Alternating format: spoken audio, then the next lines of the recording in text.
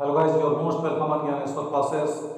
आज आप लोगों के लिए संडे के दिन, जैसा कि आप लोग जानते हैं कि मैं इंग्लिश में टेंस के बारे में बता रहा हूं, तो यहाँ पर future perfect tense, interrogative sentence मैं आज बताऊंगा।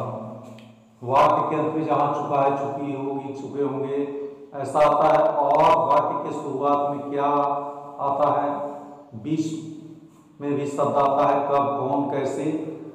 तो इस तरह के वाक्यों को मैं फ्यूचर परफेक्ट टेंस की कैटेगरी में हम सब लोग रखते हैं और आज मैं उसको बताने जा रहा हूं। तो गाइस, वीडियो छोड़ करके कहीं भी मत जाइएगा और बहुत ही उत्सुकता के साथ इसको देखिएगा। आपके मन में भी उत्सुकता जरूर रहेगी कि क्या इसमें होने वाला है, क्या बताने जा रहे हैं, ऐसा क्या रूल्स होता है। तो पहले तो हम लोग रूल्स सीखते हैं, इसके क्या क्या रूल्स होते हैं और उसी रूल्स को फॉलो करते हुए ट्रांसलेशन बनाते हैं। तो आइए गाइस देखते हैं।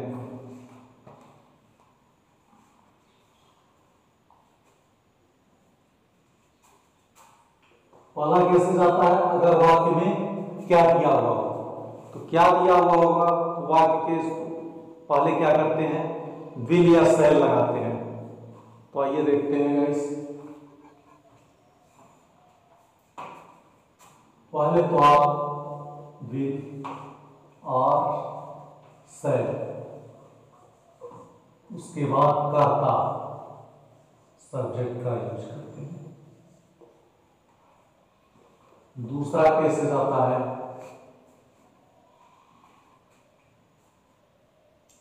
अगर वाक्य इंट्रोगेटिव हो और नकारात्मक हो तो विल और शैल के बाद नॉट लगा देते हैं, यानी कि विल और शैल अकॉर्डिंग टू सब्जेक्ट रहेगा, उसके बाद नॉट लगाते हैं। तीसरा,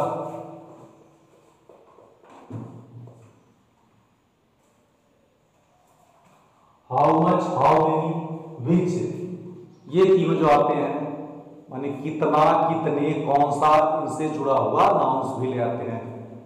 तो यहां लिखेंगे हम how much,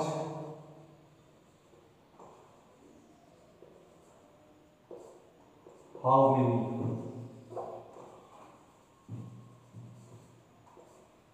which, along with the next noun. Number 4,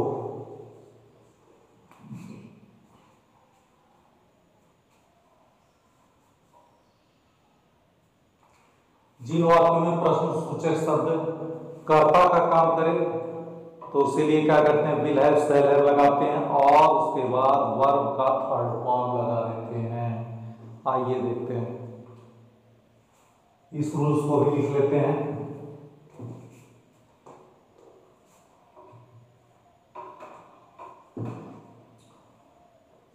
will have, otherwise shall have, plus third form of the verb. ये सब कंडीशन होता है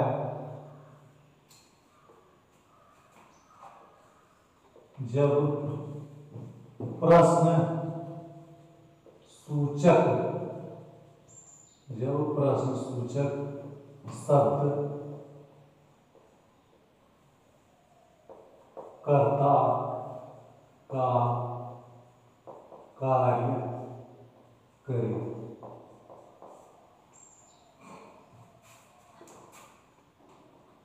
पांचवा नियम,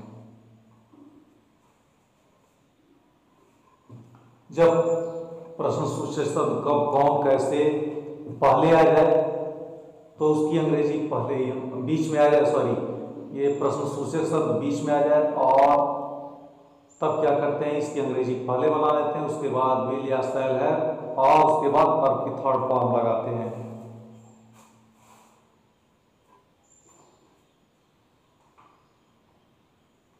यानी कि when, why, हाउ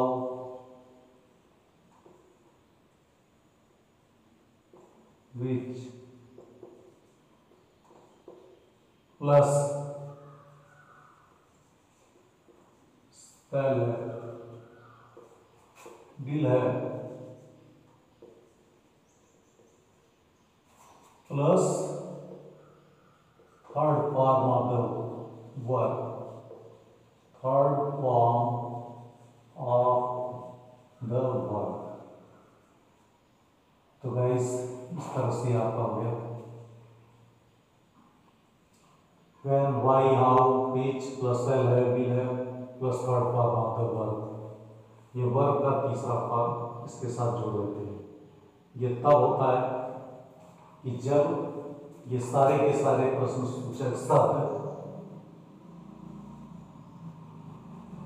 जब बीच में आते हों तो अंग्रेजी पहले।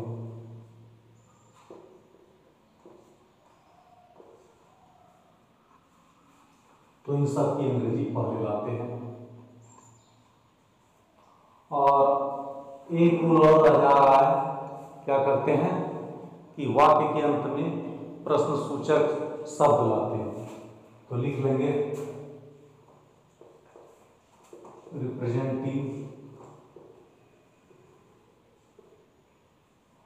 रिप्रेजेंट्स क्वेश्चन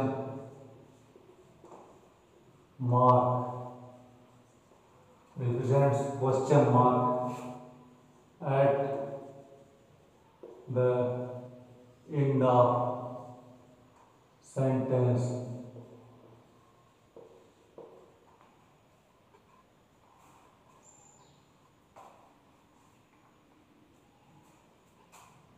अब ये देखते हैं, दिया हुआ है क्या तुम्हारे आने से पहले वो अपना पाठ याद कर चुकेगा।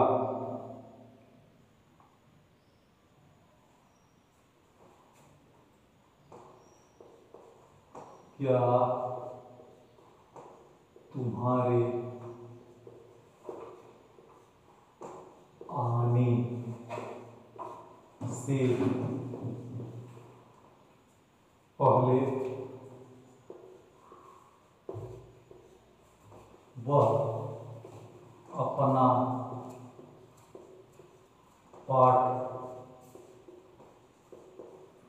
याद कर चुकेगा।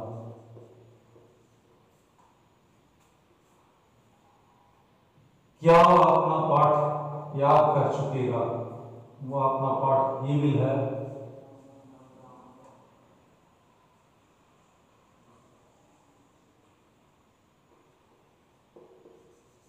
he will have learned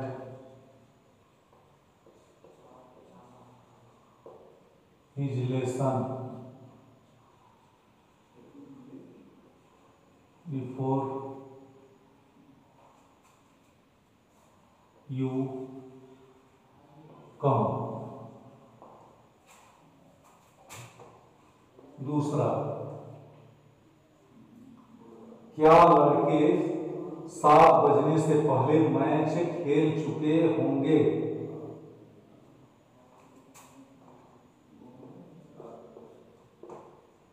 क्या लड़के 7 बजने से पहले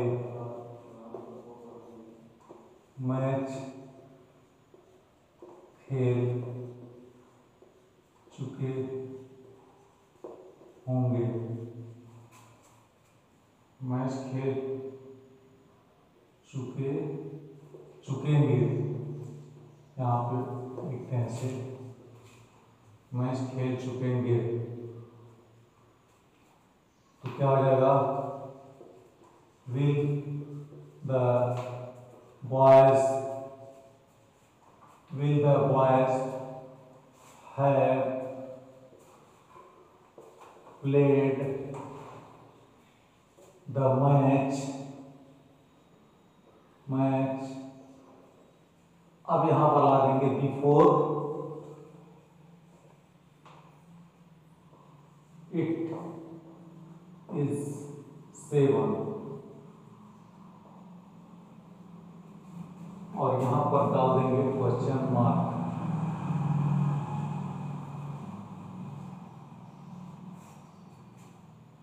यहाँ ही विल नहीं होगा, ये विल ही होगा क्योंकि क्या हुआ है ना, तो इस तरह से ये विल ही होगा।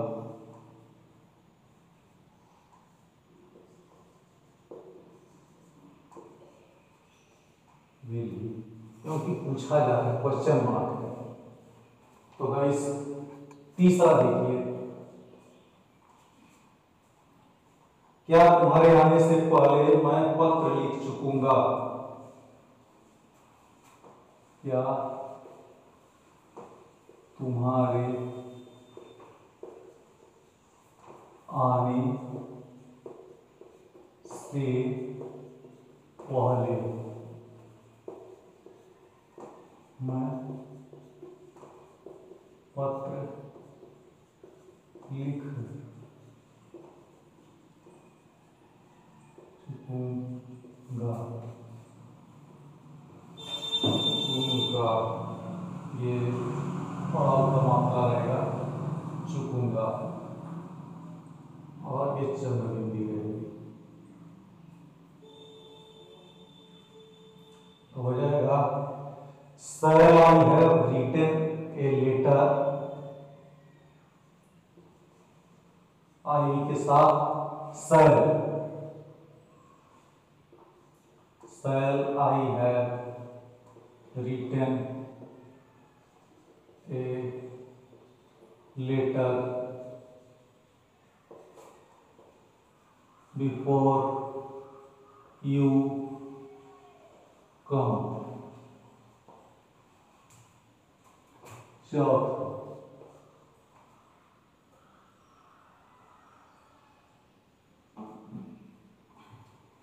क्या उसके उठने से पहले सूरज नहीं निकल आएगा?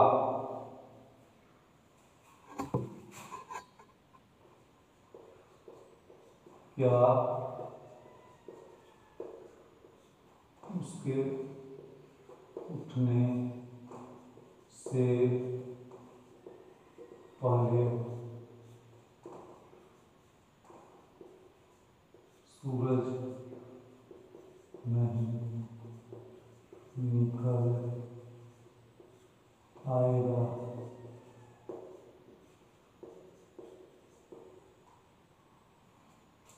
क्या उसके उठने से पहले सूरज नहीं निकल आएगा? Will the sun have not risen? Verb का थर्ड फॉर्म रहेंगे, risen before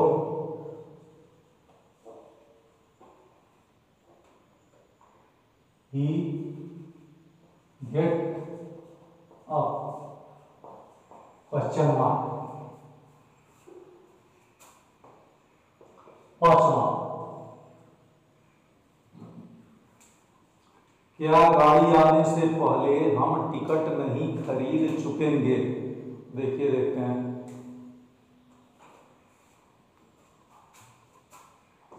क्या गाड़ी आने से पहले हम टिकट नहीं खरीद चुके होंगे?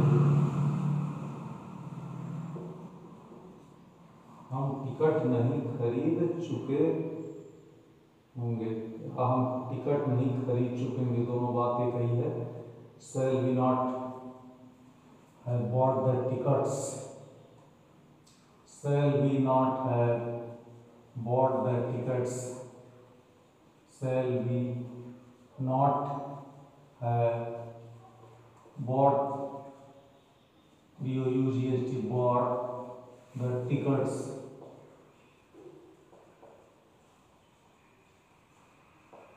before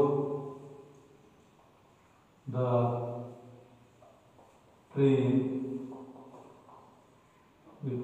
train arrive। यहाँ पे क्वेश्चन मार्क।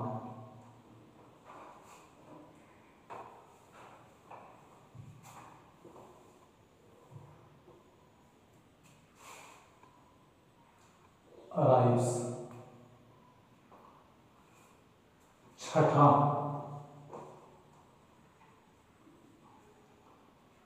वर्षा होने से पहले वे कहाँ जा चुके होंगे।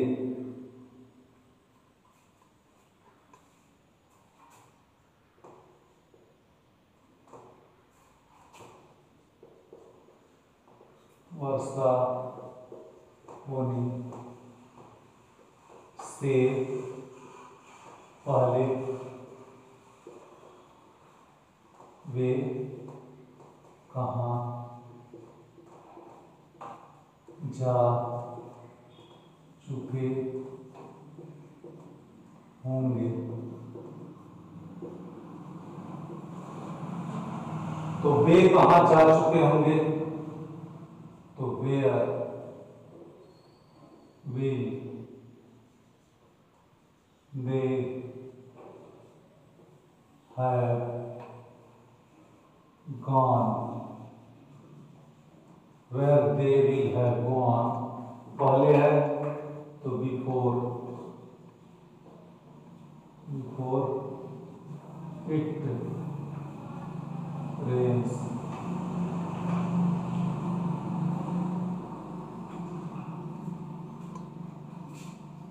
where will they have gone before it rains, वर्षा होने से पहले वे कहाँ जा चुके होंगे।